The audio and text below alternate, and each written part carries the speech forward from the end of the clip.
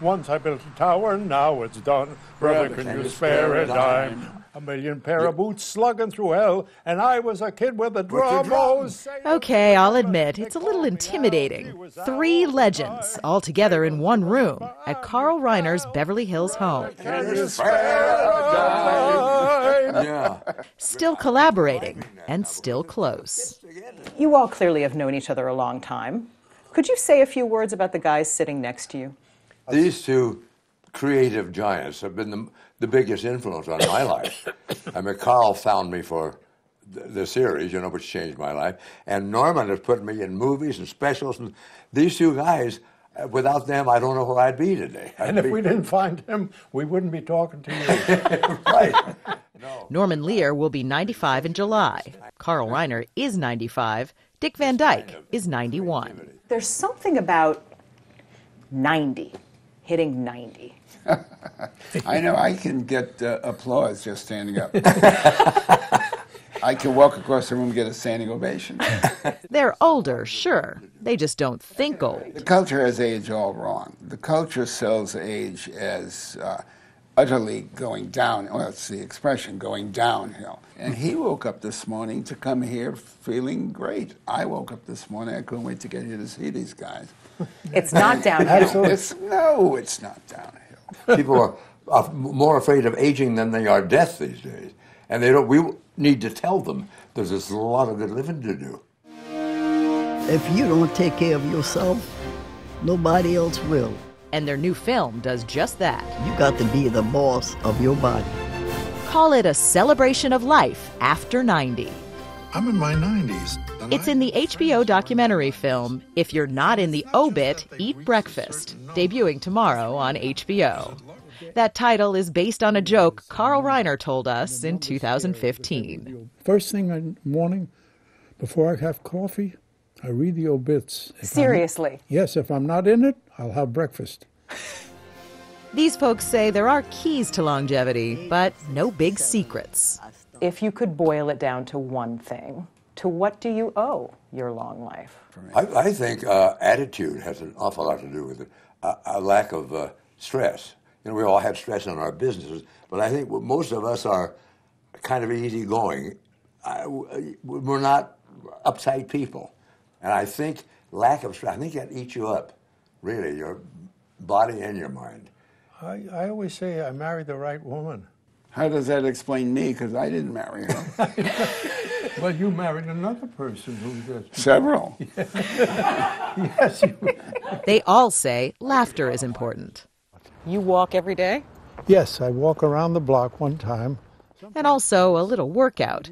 Mr. Reiner likes to walk around the neighborhood, and every morning, before his feet touch the floor, he does stretches, like a circus performer. I wasn't going to do them today because I was late, but I said, wait a minute, it only takes 10 minutes.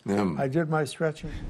And we stretch this way. As he showed Mo Rocca last year, Mr. Lear also likes a good stretch. Back that way. And as you can see in the recent music video for the band Dust Bowl Revival, Mr. Van Dyke hasn't lost a step. I make a list every morning. Every morning I'm full of ideas and plans. And then by 10 o'clock I run out of gas. But I go to the gym, drink a cup of coffee, and go, or I'll talk myself out of it.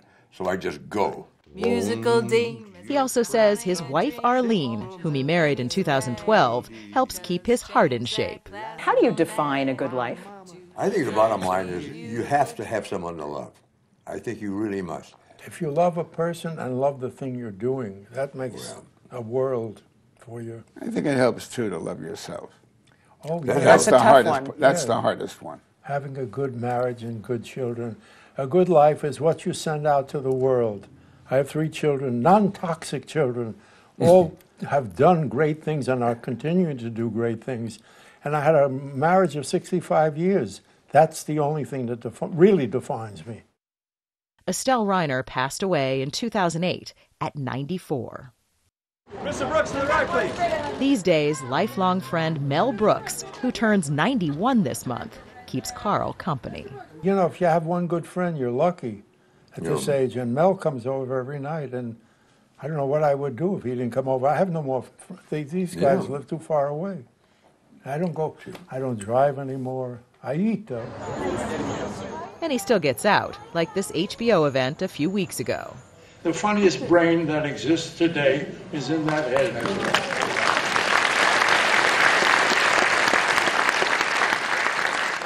And he's the only one who can do a cat noise. Would you do another one? So if you could give advice to people out there, what's the best advice you can give folks? Do something that you love to do. Don't be living a life of what is a quiet desperation. That people working at jobs that they hate to go to, and that to me ruins a person. Find something you like to do, and please God, do it. And that's something they all seem to live by. Get your knees up, stepping time. More than 5 decades after Mary Poppins, Dick Van Dyke will be in the 2018 sequel, Mary Poppins Returns. This is it, this is it. Back in 1975, Norman Lear developed One Day at a Time for CBS. This is it. Now the show's been reimagined for Netflix with stars like Rita Moreno. And he's an executive producer.